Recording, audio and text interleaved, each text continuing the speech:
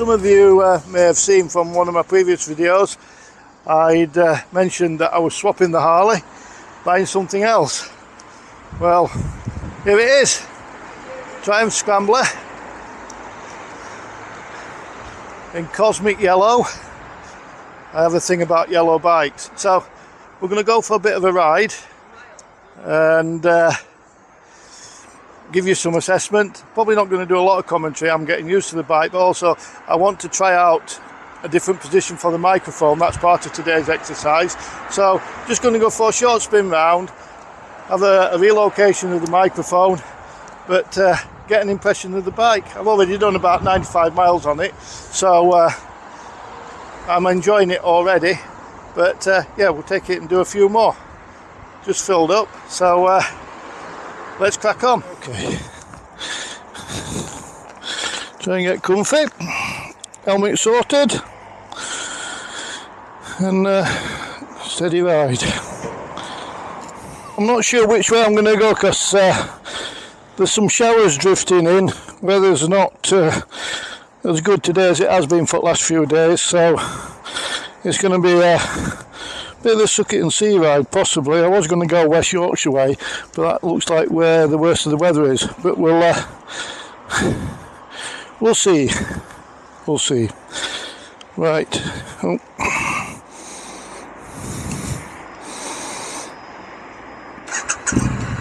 Okay, so I've just filled up. Obviously the fuel gauge doesn't register the fill up straight away. It was still showing that we were nearly empty, so yeah, it's coming back. It's quite an awkward filler, I will say, on it, on the tank. If you don't get the nozzle in, it sprays back on you, as I've just found out, and it's difficult. It's very difficult to see how much you're getting in, but well, yeah, anyway, reset the trip.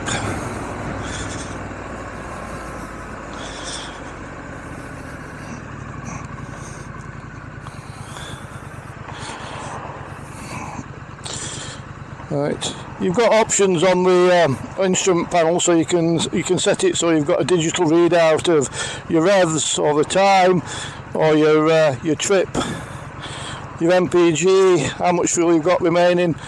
I've just set it onto the to read the revs out for me. It's quite a heavy motor, but all the torque is at the bottom end, so you don't have to rev it out. I've got the microphone inside my helmet. Hopefully it's not too loud, but also hopefully it's masking it more from the engine noise. On previous videos you're getting a lot of engine noise, and not very complimentary sometimes because of the way the microphone works. You don't get a true sound from the engines, but it's, as much as it has been picking up my voice, it's probably not been picking it up as clearly as you would hope. So having it inside my helmet, I'm trying my best not to shout, but we'll see how it goes. So I'm thinking of heading out towards Darton and doing a couple of the back roads out that way to start with, just to see how it goes.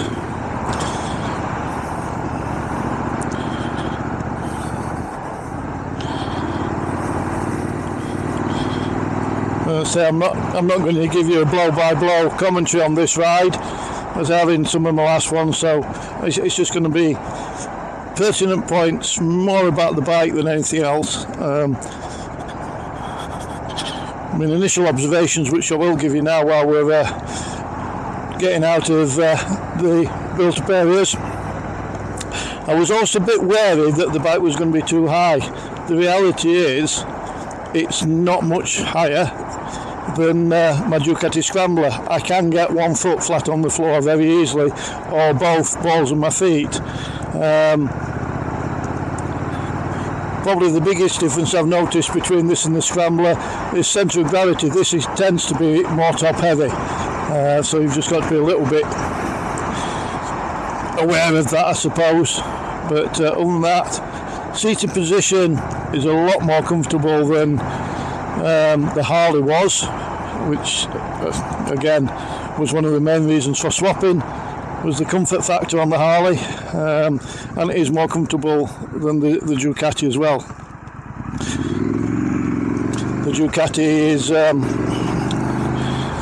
fairly hunched up, head down riding position, not a sports bike by any stretch of the imagination, but it's a smaller bike, and even though I'm not very tall, I feel it, and I'm more cramped in my knees, hips and shoulders on the Ducati. But the sort of riding I do it's not a major problem. Well, I'm hoping to do a few longer trips on this. I'm hoping to use this bike for longer trips. I don't mind the naked bike. I've ridden naked bikes all my life, so I don't mind it being naked. I might put a bit of a fly screen on, but more from the point of view of it being a cosmetic upgrade. I like the look of them rather than the wind resistance it'll give me. I suppose one of the advantages of being a short rider is the instrument nasal on most bikes gives me a little bit of protection anyway, and unless I'm going to be trying to do 70 plus miles an hour on the motorway for hour after hour, it isn't going to be a problem, I don't think. Never has been on my other bikes, so the most I've ever had is a nose fairing on my bikes. So all the controls, everything.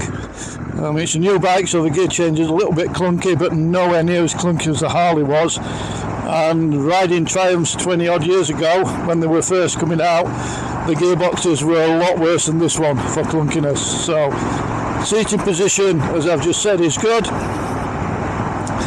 and all the instruments, everything fall easy to hand. Single disc front and rear. So far the braking has been more than adequate for the couple of rides I've done.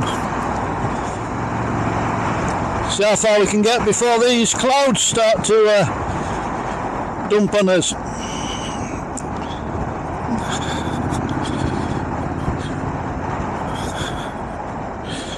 I have to get used to the fact that it's an analog speedo and a digital rev counter, which is the direct opposite to what the Harley had. So I'm looking at the speedo at the moment and thinking it's revs, and looking down at the revs trying to work out the speed. I'm sure I'll get into it very quickly. So can't give you any indication on the accuracy of the speedo so far. Okay, bit of a roadblock. Not a good place to break down. If he has broken down, he might just be lost.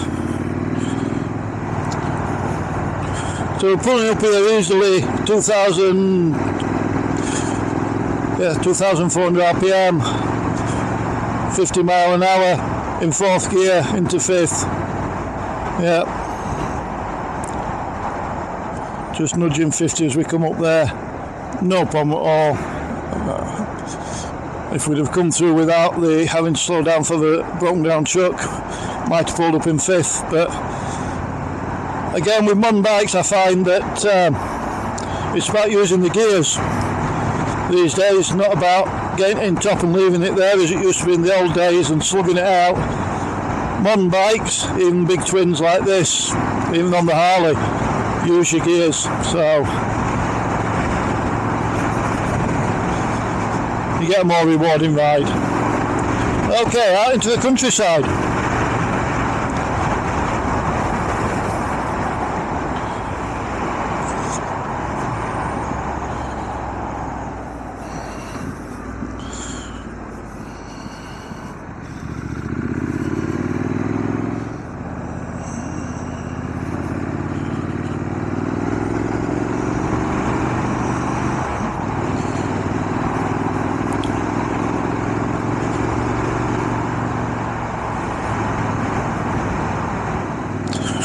One thing I've not mentioned, the bike comes standard on Metzeler Tourans, and so far they've actually been very good. I mean, the brand new tyres and the roads that they've been used on so far have been reasonably good.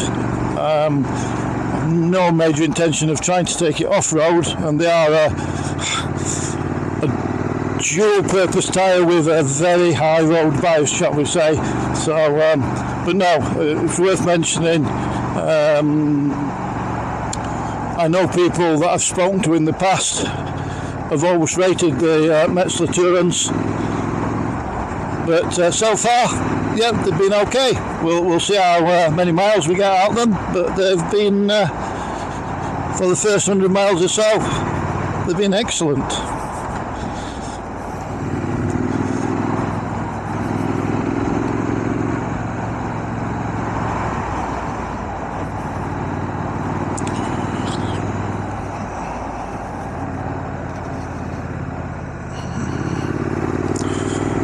And on roads like this, it is a big lazy motor. It likes to slug along. I mean, at the minute I'm in third gear, doing between 30 and 40 mile an hour down this back lane. You don't know, it's a narrow road, there are farms down it, there's a horse stable coming up, so you're not going to go racing down it, but the bike's just happy plodding along really.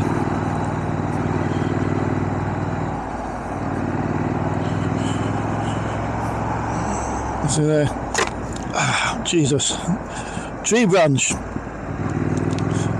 I was watching the car up ahead because I thought he was starting to reverse onto the road, and there's a tree hanging into the road. Brilliant.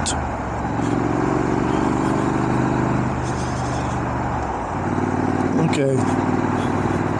And there I'm into fourth gear, and again 40 mile an hour, fourth gear, 2,200, 2,000 RPM.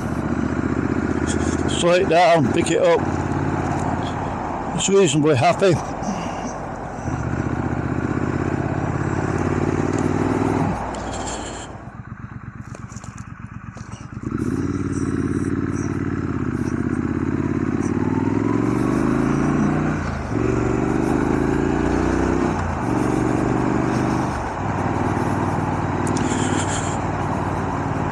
If you want it to pick up its heels, it does quite well. Again, it's not a sports bike, that's not what you'd buy one of these for, but more than capable of keeping up with modern traffic within the limits of modern speed limits, so yeah, I'm more than happy with that. And plenty of engine braking as well, coming into the 30 limit there, just went down into second gear, and yeah, more than enough engine braking.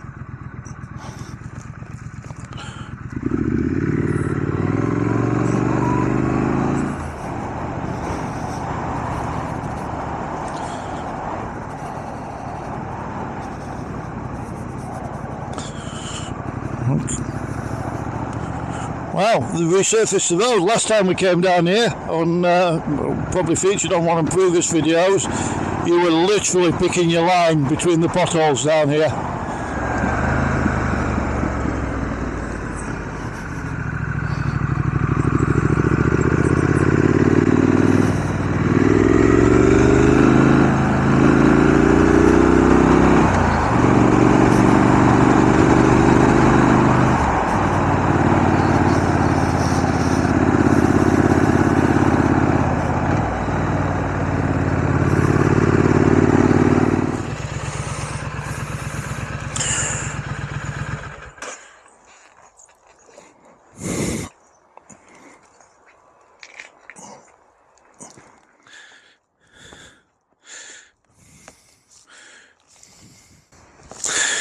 Okay, we'll do a post-ride review in a second.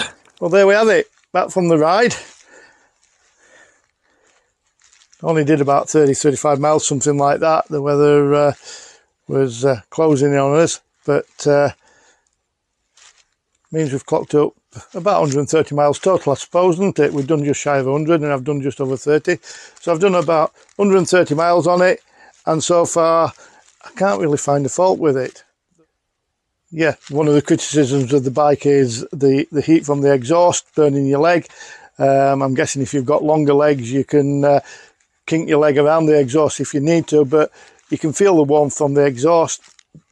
It's not burning your leg, and it's probably no more intrusive than the exhaust on the Ducati, which is not visible but goes close under your right thigh underneath the seat and can get quite warm in warm weather, especially at junctions when you're putting your feet down. So, But no, there you have it. Back in the garage. Okay. So far, more than happy with it. I'll leave it at that. Just to sign off. And as always, I am the Barnsley Biker. For now, I'll see thee.